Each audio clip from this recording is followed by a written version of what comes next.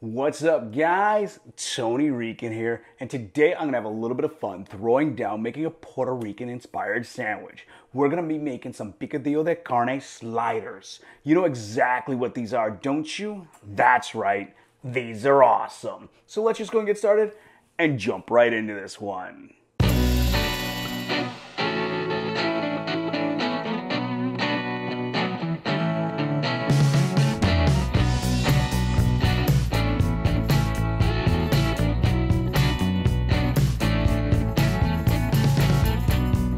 Remember, guys, if you love all the cool content I'm putting out on my channel, the easiest way to make sure it keeps on rolling and help the channel grow is just to hit like and share this video, drop a comment down below, then go and subscribe and share my YouTube channel. That way, every Monday and Friday, you get a brand new, really cool, simple recipe just like these Picadillo de Carne sliders. Which to start, I'm preheating my oven to 350 degrees. Then over here on my stovetop, what I'm gonna do is I'm gonna take a little bit of Achiote Oil, get that heating up.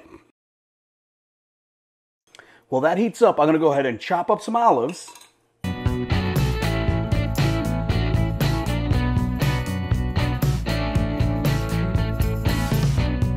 Once my oil's nice and hot, I'm gonna add some sofrito and my chopped olives.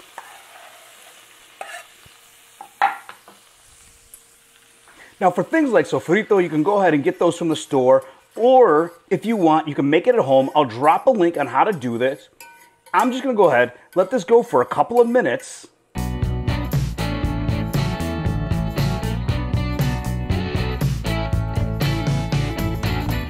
After a few minutes, I'm gonna go ahead and drop my ground beef in. Now I'm not adding it, but right now, if you wanted, you could add some onions, you could add some green peppers, maybe a little culantro or cilantro. I'm just going a basic Picadillo de Carne though.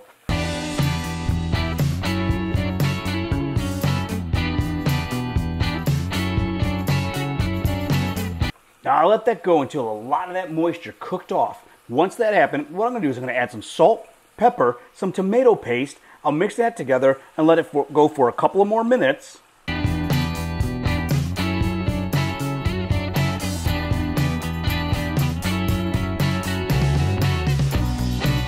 With my Picadillo done, I'm ready to move on. I've got my rolls already cut in half. What I'm gonna do is I'm gonna take that Picadillo, put it on the bottom half.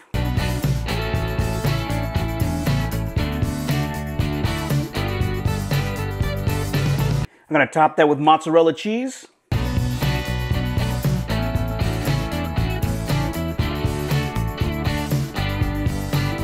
I'm gonna close these up, and now what I have is I have some melted butter. I'm gonna add some garlic powder and oregano too.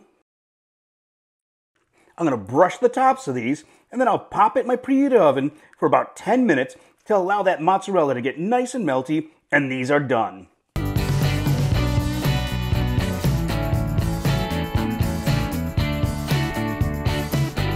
And that's it, guys. This Puerto Rican inspired slider is done. Just take a look at how this came out. They freaking look awesome. My cheese is all nice and melty in there. Everything's nice and cooked. Those buns are perfect with that butter, but you know, I can't just look at this. I gotta go grab one and just dig right in.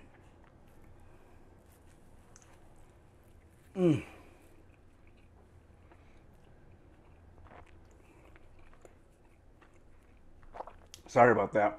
This is freaking awesome. You guys are gonna love this one. Go like, share, comment on the video down below. If you need complete step-by-step printable instructions, check out AverageGuyGourmet.com. Head over to my Patreon. Consider subscribing for even $1. That'll help this content keep rolling out. Subscribe to my YouTube channel. Give this a try, and we'll see you guys next time.